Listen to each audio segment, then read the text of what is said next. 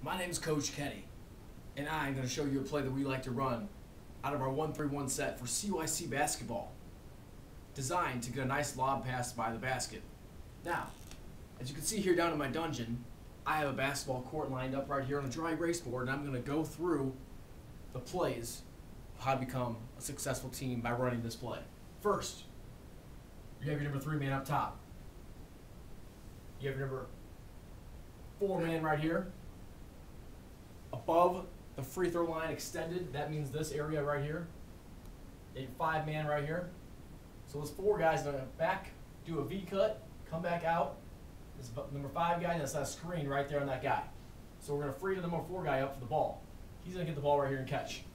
So now number 4 has the ball. At the same time, number 2 is out here, hence the 1-3-1 set. 1, 2, 3.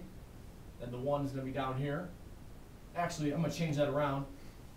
I'm going to put the point guard right here, number 1, then number 2 down here in the corner. So, what we're going to do here, this guy right here has the ball, number 4, like I said. Number 1 is going to, let me think about that for a second. Yeah, that's right. Number 2 is going to come up here, set a brush screen on number 1's guy. Number 1's going to shuffle step, and cut hard right there for the layup. He's got an easy layup right here for this pass. Works 9 times out of 10. And that's the play. You can design it to any player on your court as you'd like.